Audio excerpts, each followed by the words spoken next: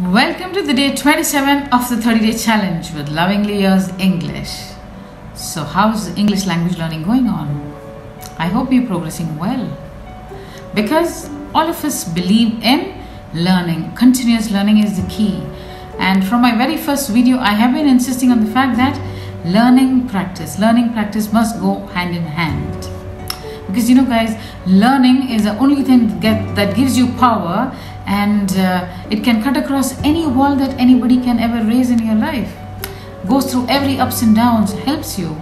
It holds your hand, and it glitters beyond gold or diamond throughout every season. But what does it require? It demands time. And you know what? Corona has given us the dream time for learning new skills and even spending time in sharpening the skills that we already have or the skills in which we believe in. So join me today in sharpening our skills with words. How do we instill power into our vocabulary to make ourselves convincing? We have to make ourselves convincing, yes? So join me in the workroom for day 27. So let's begin, yes? So the tools, you must have your notebook and pen with you. And I would like all of you to just wear your listening hats to do active listening. Now, we're going to talk about the prerequisites before we decide to speak. Yes? What are the things we require to speak? And you'll be delighted once you do this exercise. You'll be delighted to see the difference between you before Corona and after Corona. We are going to sharpen ourselves. Since we are on the path to becoming friends with English, I am not going to overload you with information, do's and don'ts and this. No. I'm just going to discuss just 3 important things that we must keep in mind before we, prepare ourselves to speak. Right? Our memory is, attuned to remember things in 3s. So let us take down this journey of learning 3 things at a time. Now, one most important thing that I would like all of you to keep in mind is these 3 steps are not to be done just before a speech or before the day. No. These are the 3 tools that keep you prepared throughout. So this has to be done regularly on a routine basis. And then you can see you will be ready at the spur of the moment. Anybody asks you to speak? Oh, here I am ready. Yes, you can be ready. You can be the ready man for any speech, anytime. I would like you to do experiment on yourself. Take 2 days, okay? Just 2 days.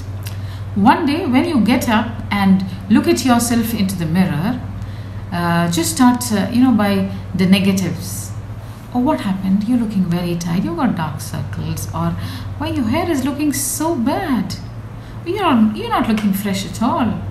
Oh my God, I'm looking tired. I'm not healthy. I have a pain. I don't know how the day is going to be. Okay? This is one day.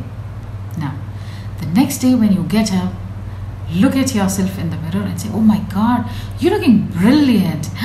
Wow, hair. Your skin is so good. You're looking fresh as a flower. You're going to rock today. You're going to have the best day of your life today. Okay? This is the principle. This is an experiment that I would like you to do on yourself and write about the experience that you had that day. Okay? So please note down this point in your notebook, the second section of your notebook, to do this experiment. Please do it immediately. Okay? But do it not now, whenever you're listening to this video, not now. When you get up from your sleep the next morning, right? And please record your experience in the second section of your notebook. Please put it day 27 and write about your experience.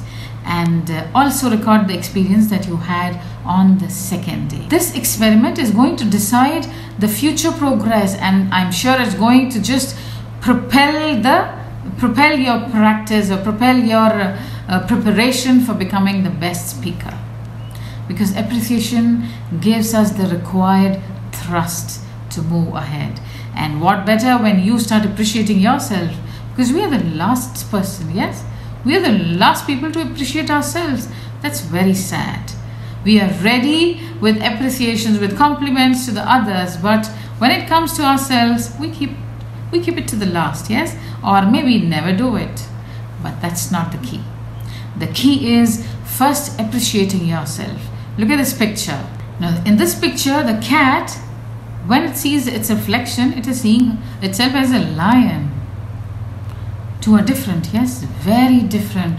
The characteristics are different.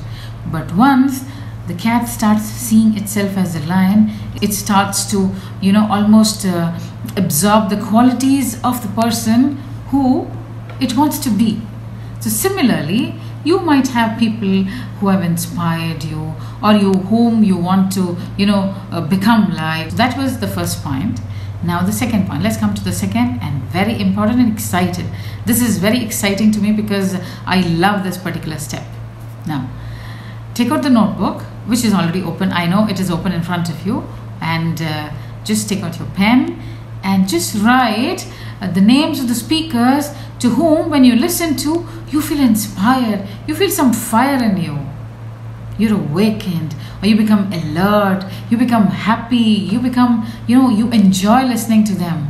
Just write down the names of those 5 or 10 speakers whom you want to listen again and again. Okay, take a minute. You can pause the video here. We'll stop. I'll stop right here for you to finish the task.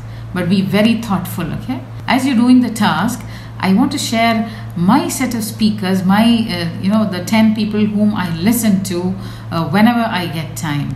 So I would like to share those names with you.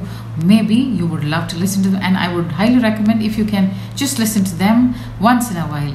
I listen to them almost whenever I get time. I listen to them because each one of the speaker who is there in my list, has a different quality, and we want to get the best of every quality. Okay, not just one quality, because there's no perfect speaker. There's no perfect speaker, but all of them have maybe 80%, 90%, or maybe 75% of the qualities that we are looking at, or the qualities that we want to learn and get absorbed into ourselves. The picture that you're seeing right now is the first person to whom I listen and I follow, and that is Dr. Kiran Bedi, the most inspiring person in my life. She's a lady with a lot of conviction. She's gone through all the hardships. She was the first woman IPS officer. So whenever you listen to such people, you get all the courage in your life to step out. To step out from your comfort zone, and that is what we all require. We want somebody to do the hand holding, and she does it for me. The second most inspiring person in my list, and to whom I listen to, very forceful and very assertive, and these are the two qualities which I learned from her: to be assertive and forceful in your speech. Fearlessness, that's the third point that she teaches me. You have to be absolutely fearless. She has learned it the hard way. She's been somebody whom I always wanted to meet, to talk to her, but unfortunately she's no more. It is just going to be my dream, and a dream that can never be fulfilled again. The third person in my list is none other than our PM, Narendra Modi ji. I love listening to him because he has a beautiful way of connecting with the audience. Whatever be the topic, he quickly connects it so well with the audience that you're not able to stop the speech in between. And that's one thing I love about him. And he's a people speaker, a speaker who speaks for the people. He gets people involved into his speech from the beginning till the end. The next person is not a surprise. He's Arnab Goswami, almost the torchbearer of journalism. The new kind, the new age of journalism. He has given a new identity to journalism itself, to the profession. And when I see him talking, I see how passion can change the way you talk. How much passion, conviction you require to make yourself heard. So that is one thing I love about the way he speaks. Dr. Shashi Tharoor is the next on the list. I have been listening to him for quite a long number of years. The range of vocabulary you must have in order to transfer your message to the next person, to the listeners, so beautifully. And the most important thing that I like about his speeches is the way he intertwines humor into his speeches. diction, his range, his humor, his abundant information, these are the things that I learn when I listen to Dr. Shashi Tharoor. Barack Obama is another person whom I look up to when it comes to the art of speaking. He has such, the moment he starts speaking, you just get glued to him, because every sentence, most of his sentences have too many parallels, glued into them. And he is such an amazing speaker that most of his words, his thoughts, he rounds them off very well. And it's an amazing quality. And Jordan B. Peterson is the next speaker whom I have started following quite recently, though. And as a speaker, he was introduced to me by my nephew. And I'm so happy that he did that. And from that time, I have been following all his speeches. Jordan B. Peterson, to me, sounds to be very outspoken. But I also see poise in him, an unassuming quality in himself when he talks. And that is what has made me listen to him again and again. I also love listening to Patrick Bet-David, because when I see him speaking his heart out, in a minute he wants to give information which is almost you can speak for an hour actually. How much information he builds into his speeches and the passion with which he speaks. He wants people to, he wants genuinely, sincerely wants to help people out there. Okay, so he's another person that I've started following recently, and David was introduced to me by my son. Another person whom I follow very closely when I talk of speaking is my professor, Dr. K. Ganesh. The moment he started speaking, information will be just pouring in, and the sincerity that every word that he speaks brims with sincerity and genuinity, concern. He touches with whatever he speaks, and that is again one quality that I would like to absorb in my skills. Now, when we talk of following or getting inspired by somebody, we're talking of the qualities that they exhibit. Now here, when we are talking of art of speaking, so we are talking of the qualities in which they excel when they speak. Okay, so just because you follow somebody, it doesn't mean that you follow their philosophies also. Okay, that is a part, that is your choice. But when we talk of speaking, we are looking at particular qualities, because we want to become convincing speakers. We want to speak such that people love to listen to us. Now, from all these speakers, I take up the qualities which I want to mold in myself. So I have shared my list with you. I would love to see all your lists with the names of people whom you would love to listen again and again. It's not one-time listening. We're not talking of one-time listening. We are talking of the people who give you joy when you listen to them. So the second task is you make a list of the people whom you like to listen to, and with the reason why you like listening to them. That is very important. What is the quality that you like in them? What is the quality that makes you enjoy listening to them? Okay, so the first task was, you remember that. The second task, listing out the names of speakers whom you love to listen to whenever you're free. Okay, that's the second task. When you're going to talk to somebody on some topic, or when you're going to give a speech, tell me, can you speak without having any information? Information is the key. Information is the king. All these speakers whom the names I shared with you, they all have a lot of information. If you're going to speak for a minute, you must have information at least for 3 or 5 minutes, because when you go out there to speak, the time goes faster, and also words go very fast out of your mouth, because one reason is you're nervous, or it quickly goes out. So if you're preparing yourself to speak for 1 minute, have information for at least 3, 4 or 5 minutes for you to be in the safe position. And for this we require information. So that is the third point, to collect information. When you're listening to speeches, when you're listening to people who are speaking, just have your notebook and pen ready so that you continue your hunt for information.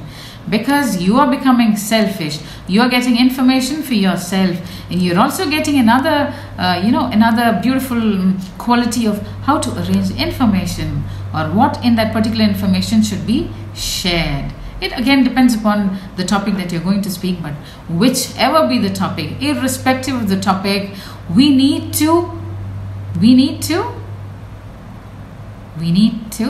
we need to prepare ourselves with maximum information.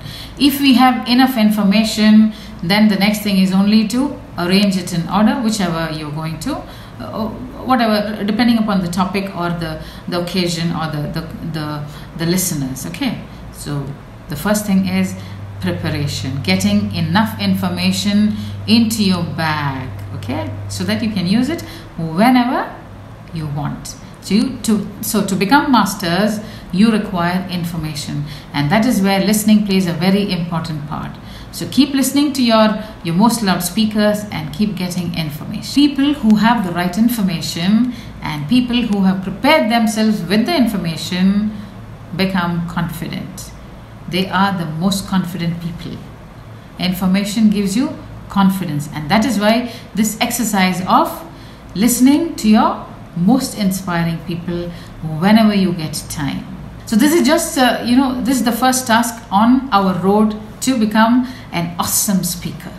Now, this being the first video on speaking, I'm just giving you these 3 points, and every video that I will be making under speaking will have three small points, so that it becomes easier for us to follow it up.